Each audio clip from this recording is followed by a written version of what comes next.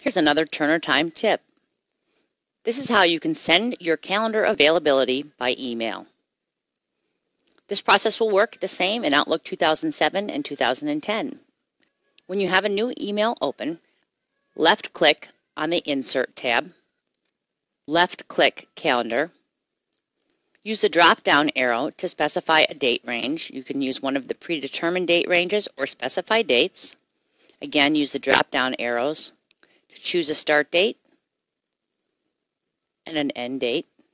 Left-click if you want to show the time within your working hours only.